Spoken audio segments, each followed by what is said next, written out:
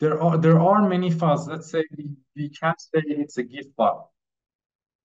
We could replace uh, the content type field um, uh, in the Burp Suite in here.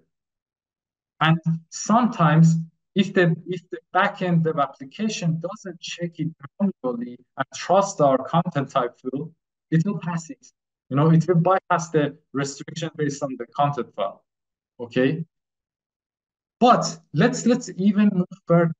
Let's say on the backend, there is something I'm just simulating it. It's not exactly quite similar to this one, but let's say there is a tool called ExifTool that reads the metadata and headers to see uh, what is the file that we are dealing with. Let's say language.php. It shows the file type and file type extension MIME type, the one that is being used. So what if there is a checking system? How can we bypass it? There is a great concept called magic byte. Magic byte. What magic byte does is that by adding a few characters and headers, the the MIME type and everything will be shown differently.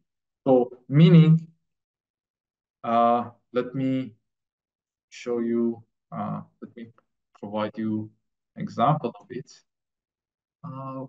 Okay, if you Google it, you could see the magic numbers or magic bytes. Whenever you put this at the beginning of your file, the the tools that are being used to detect whether what is the MIME type, what is the file type, can be bypassed. Let's say we are looking for this file. If we add this this uh, this particular string, we say language.php.